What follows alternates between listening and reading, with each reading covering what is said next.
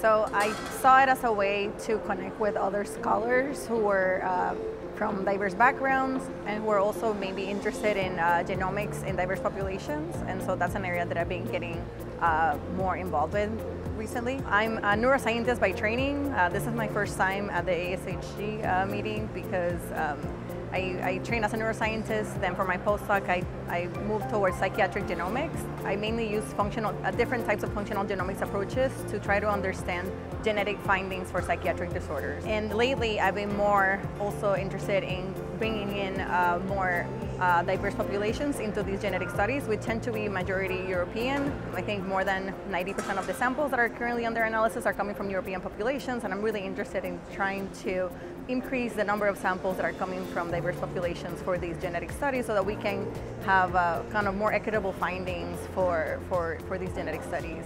So I study type 2 diabetes, which in many ways is the poster child of a complex human disease.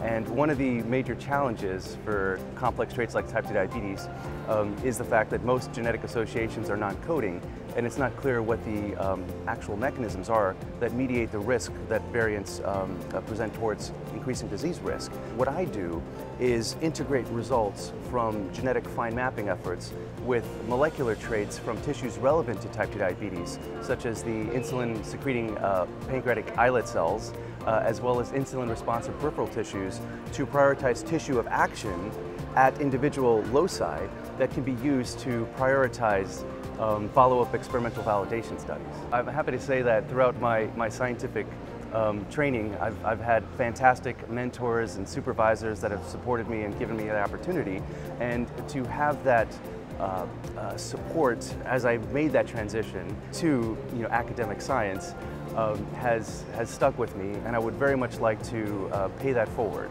And I feel that being part of this national network of scientists from diverse backgrounds will allow me to continue to engage with this community as I develop in my own career so that I could contribute and mentor others and share advice along the way.